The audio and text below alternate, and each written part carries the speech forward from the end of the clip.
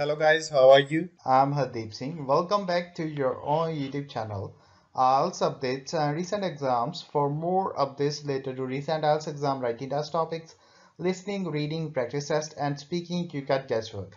Please guys participate in everyday listening and reading practice test to achieve your desired band score in your actual IELTS exam. Please hit the like and subscribe button. Press the bell icon for the upcoming notifications.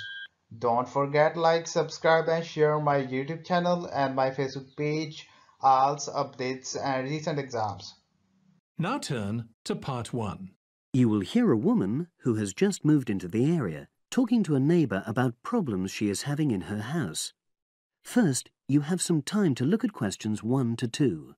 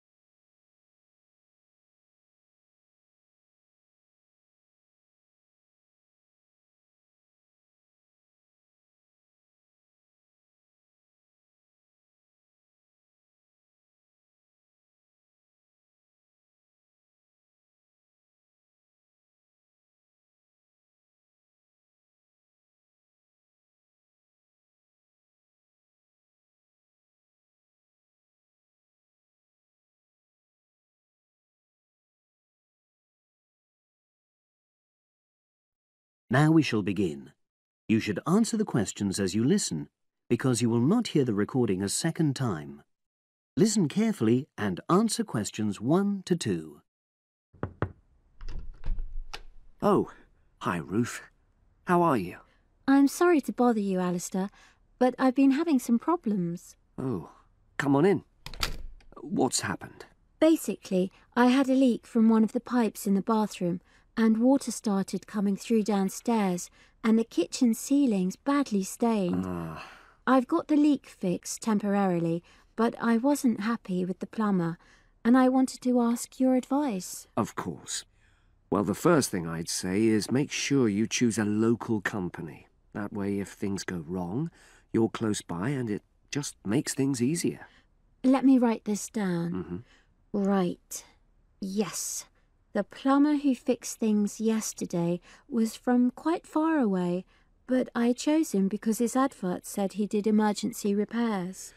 Well, fair enough. You needed something in a hurry.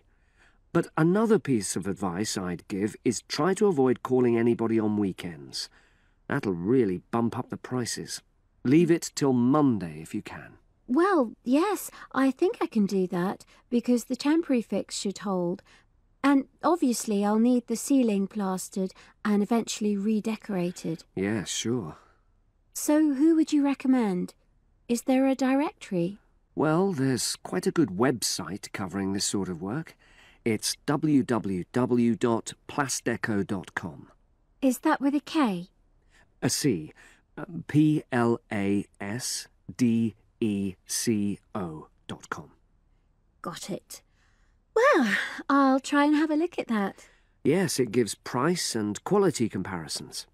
Oh, that'll be useful. But I find personal recommendations really helpful as well.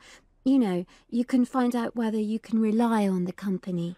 Well, I know a couple of reasonable plumbers and also some plasterers. Great. Before you hear the rest of the conversation, you have some time to look at questions 3 to 10.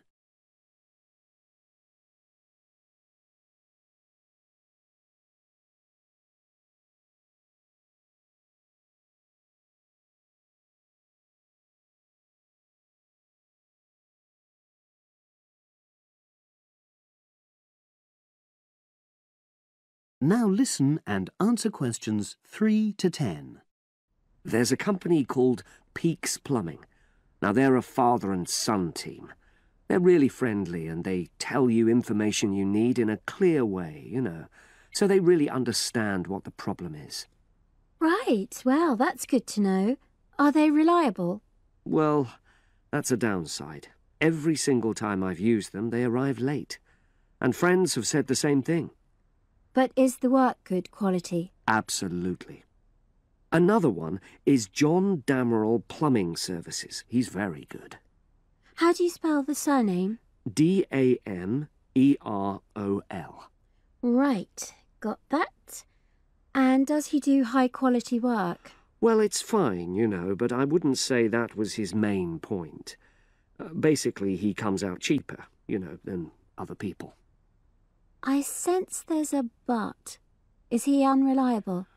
Oh, he comes when he says he's coming, but he's not very courteous, and he has the tendency to be messy, you know, so you have quite a bit of clearing up to do. Okay. So it's up to you. They're both good workers, and they won't cheat you. Right. And you said you knew some plasterers? Yes, a company called Simonson Plasterers did our living room last year. We chose them because we wanted some fancy work on the ceiling, around the lights. So they can do a variety of designs? You've got it. But it comes at a premium because they are more expensive, you know. Than the others? Yes. Or you could go for a one-man firm called HL Plastering. Harry Lester. He's fine, very reliable, if all you want is a simple job. Do either of them do painting for you if you want? After the plastering's dried out, of course. That's what I was going to say.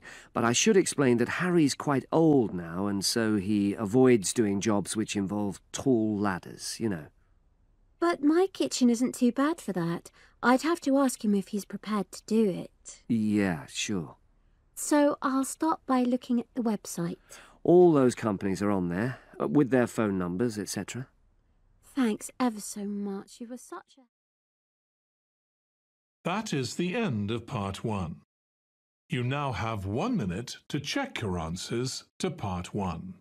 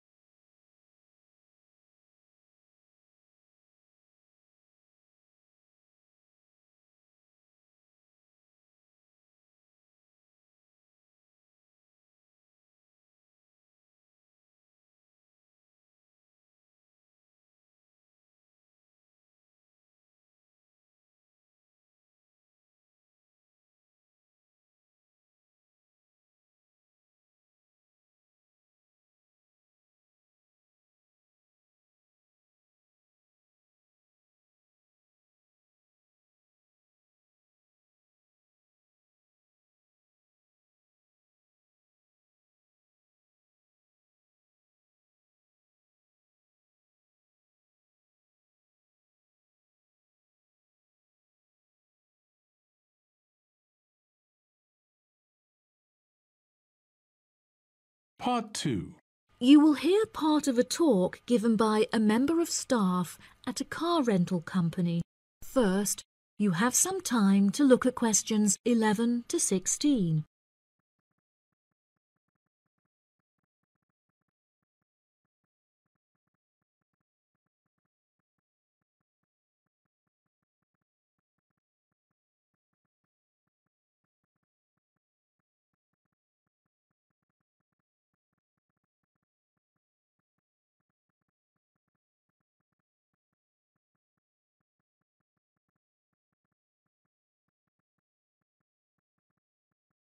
Now listen carefully and answer questions 11 to 16.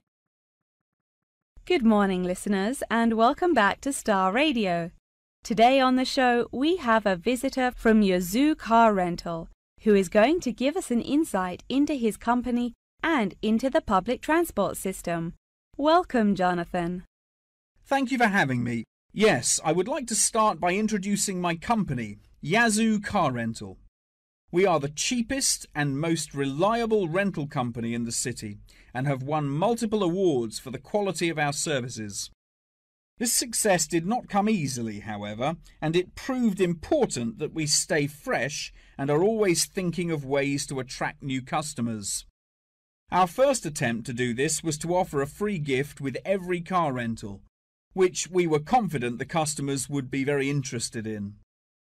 The offer of a free Hoover with each rental, however, did not attract any new customers, so we quite quickly stopped offering it.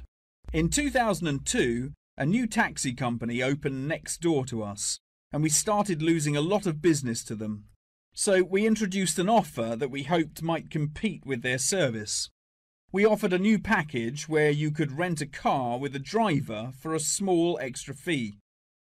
By introducing this offer, we found that all of our customers preferred to drive the cars themselves. So again, this offer was unsuccessful in attracting more customers.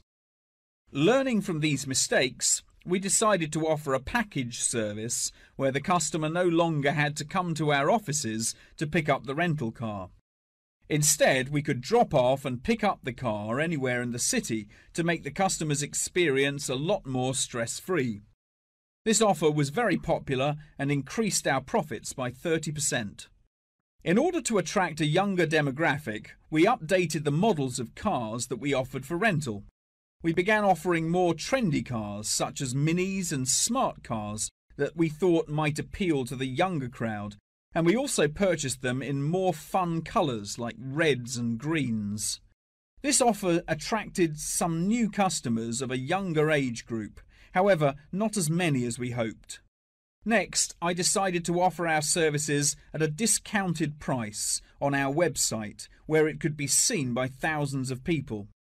I thought that this could be a great way to attract a number of new customers who would never have heard of us before, and it worked fantastically well.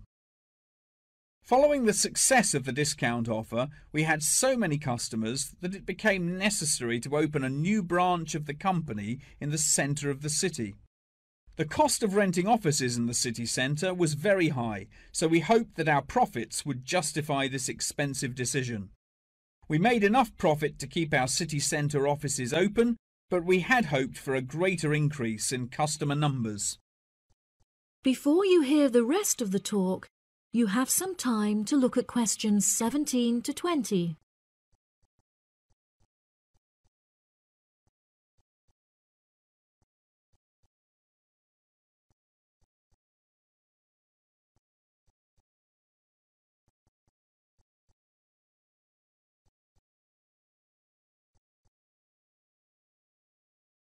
Now listen and answer questions 17 to 20. Now for the second part of my talk, which is on the topic of public transport. There are many benefits to public transport. For example, the recent introduction of bus lanes has meant that buses are now unaffected by traffic jams and are able to stay on schedule. Unfortunately, as fewer and fewer people are taking the bus nowadays, the service has become quite inefficient. This reduction in passengers may be due to the stories in the newspaper about the dangers posed to pedestrian safety by the buses. However, this is largely untrue, as buses are responsible for far less pedestrian-related accidents than cars. I use the bus service often, as car petrol is so expensive nowadays that the bus is far more affordable. However, if I am in a rush, I prefer to take a taxi, as they tend to get you to your destination very quickly, so you can remain punctual for your appointments. I also very much enjoy flying to my destinations, as the service is incredibly fast and the airports are always very easy to find.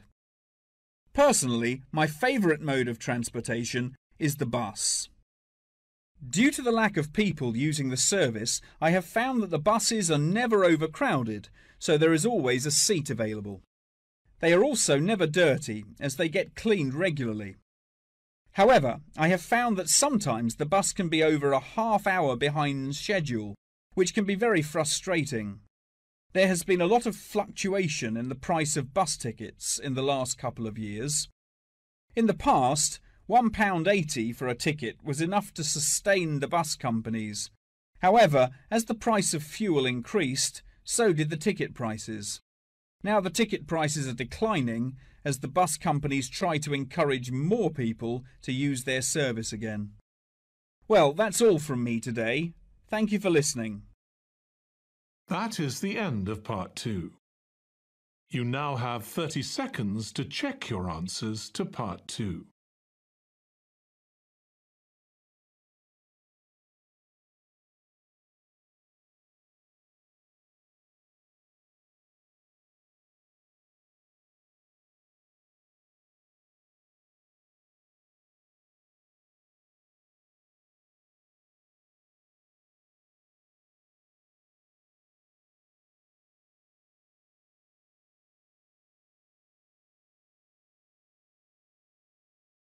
Part 3.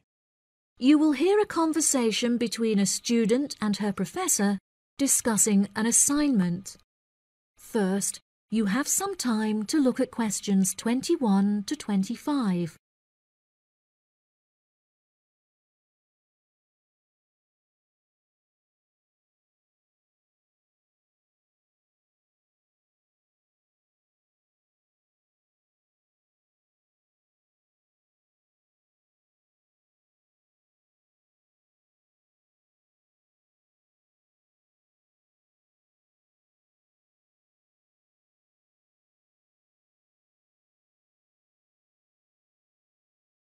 Now listen carefully and answer questions 21 to 25. Excuse me, Dr. Thompson. May I speak to you for a minute? Of course. Please come in. I'm Alexandra Jones. I'm studying business here at the university, and for my assignment I have to carry out a survey of people who own their own organizations. I heard that you are the founder of your own company, and I was wondering if I could ask you some questions about it. Yes, of course. Please fire away. Okay, great. We'll get started. Did you encounter any problems whilst you were starting your company? Actually, it was not as hard as I anticipated. I started out with very clear objectives, so I knew exactly what I wanted my corporate identity to be. It was very difficult to find the correct premises, as the property market in London is so competitive, but eventually I found the perfect site. The hardest part was structuring the business, as I had no formal template, so I had to create it myself. Yes, that is very impressive. Was it difficult dealing with staff? It's always tricky trying to satisfy a group of people with varying interests. However, I didn't encounter many problems. I found it very important to make the staff feel appreciated. So I hosted a staff day where we could all introduce ourselves and get to know each other as individuals. I was also able to talk to them about the type of work that they would be doing and gave them the opportunity to share with me the issues they had with the allocation of the work. Okay. Did you hire a management team, or did you take on the role of the manager? Oh no, I already had enough tasks to take care of. I employed someone else to take on the role of the manager. However, he never consulted me before making decisions, so I was forced to let him go and hire someone else. And what did the other staff think of the new manager? They had a great deal of respect for him. It definitely helped that I consulted with them before hiring him. They were surprised that he has been so successful in his role at the company, despite the longer meeting hours. Since the company opened, has it had any great achievements? There are many aspects of the company that I am pleased with. However, there is one achievement of which I am particularly proud. I wanted a mural painted to brighten up our entrance area, so I decided it would be a great idea to invite the local primary school to create one for us. The youngsters had a great time, and I know they were thrilled to be included. Oh, that's lovely. Before you hear the rest of the conversation, you have some time to look at questions 26 to 30.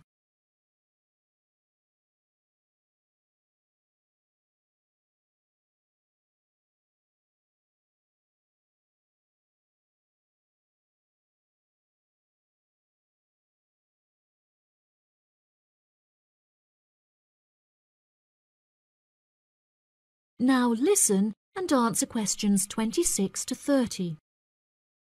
Have you encountered any major problems since you opened the company?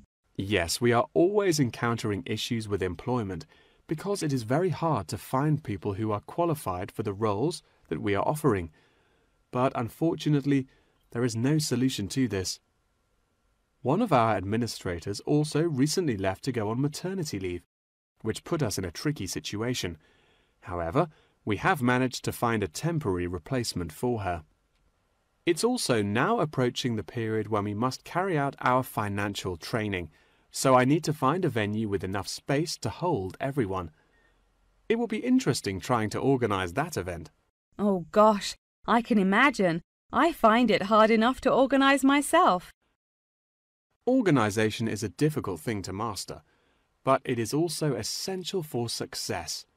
Whilst I was learning how to stay organised, I realised that the role of motivation is essential. Okay, that's great. I also suggest that you visit the library, as there is a section on culture that will have some very valuable material on how to develop your organisation skills. Okay, I'll head to the library when we're finished. I think you will find it very useful. They also have a collection of documentaries on the subject of personal organisation, and I suggest that you look up the literature on management of change. I personally found these sources incredibly useful. Articles are also a valuable resource, and we have a whole collection of them in our university library. I advise that you look at Section 2, where you will find articles on the nature of volunteering. That's great. Thank you so much for your help. No problem. That is the end of Part 3. You now have 30 seconds to check your answers to Part 3.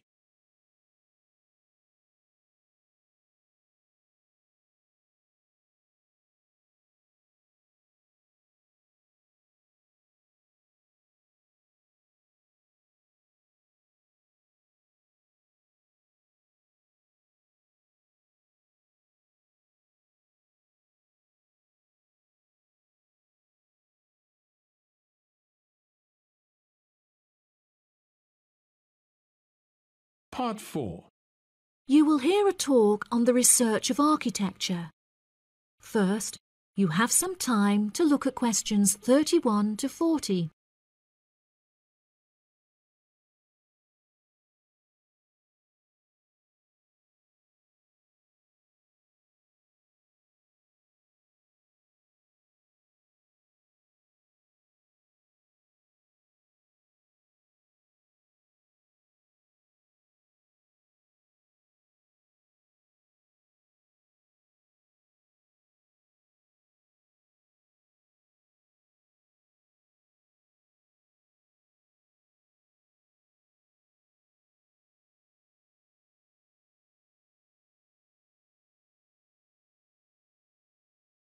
Now listen carefully and answer questions 31 to 40.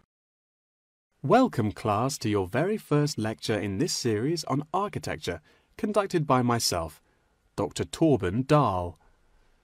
Today we will be looking into the relationship between climate and architecture, where I will be giving you a critical overview of the main climate influences that shape the design of buildings. Throughout this lecture series, we will be looking at the latest research into climatic design carried out by experts in the field, in addition to case studies and examples drawn from modernist practice, both in cities and rural areas. Now, acid rain is one of the climatic elements with the most devastating effects on our architecture. The chemicals in acid rain can cause paint to peel, corrosion of steel structures such as bridges, and erosion of stone statues. Since the 1970s, our government has been making great effort to reduce the release of these chemicals into the atmosphere, with positive results. Private organisations have also been raising awareness and funds, and recently received a huge donation from the bank. It is interesting to look at the studies that have been carried out into the effects of acid rain at varying altitudes. Research has shown that there are lower levels of acid in the damaging pollutants at higher altitudes, meaning that skyscrapers are much less vulnerable to the negative effects, as they are exposed to acid rain with far lower levels of damaging pollutants. Recently, the ALTA project was founded to carry out further research into acid rain. This project is directed towards studying the effects of acid rain on old, traditional buildings of stone construction that are vulnerable to damage caused by acid rain. Masonry is particularly vulnerable as it is easily corroded and weakened by the acidic chemicals. It is imperative that we protect these buildings, as they are valuable examples of our history and culture.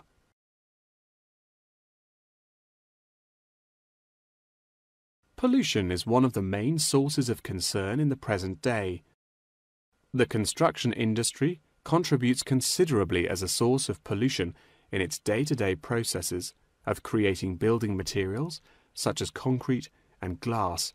However, more new sustainable methods are being developed to counter this. A recent case study for this is Sky Tower, whose windows have been made from recycled glass to prevent pollution from the glass-making process.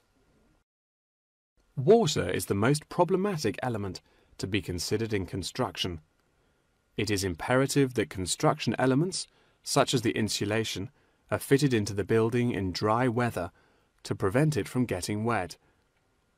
This makes winter an undesirable season for construction, as the heavy rainfall can have adverse effects on the building. Another climate type that has an enormous effect on buildings is humidity. Constructions made of steel and stone are largely unaffected by humidity. However, it can have a serious effect on wooden constructions if the timber has not been correctly treated. Moisture from the air can condense in the grain of the wood, which then swells and shrinks in proportion to the magnitude of change in its moisture content. This variation in size can have disastrous consequences. In areas of the world that are prone to earthquakes, certain design and environmental conditions are preferable for protecting buildings in the event of a tremor.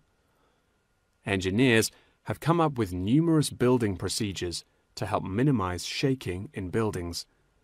For example, tall buildings have height restrictions and counterweights, and multi-story buildings have reinforced floors and walls.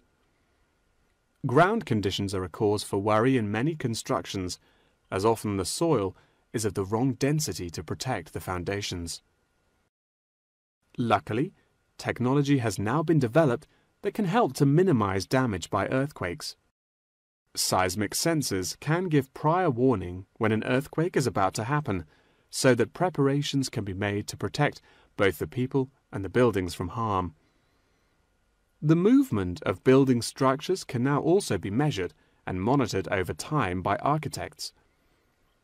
It has been expressed by architects within the design community that it will be valuable to be given special courses for designing buildings within earthquake zones. Guidelines are also expected to be produced by the government in the near future that will give architects a universal checklist to follow. That wraps up the lecture for today. Please remember that attendance is mandatory. That is the end of part 4. You would now have 10 minutes to transfer your answers to the answer sheet. So guys, don't forget like, subscribe and share my YouTube channel and my Facebook page, IELTS updates and recent exams. For more updates related to recent IELTS exam writing test topics, listening, reading, practice test and speaking, you got guesswork. Please guys, participate in everyday new IELTS listening and reading practice tests to achieve your desired band score in your actual IELTS exam. For more IELTS material, visit my official website www.ieltsupdatesandrecentexams.com. The link is given below in the description. If you need PDF files of latest IELTS material, then please join my Telegram channel. So guys, please write your score below the comment section. Again, thanks for listening. God bless you all guys. Stay tuned, stay safe.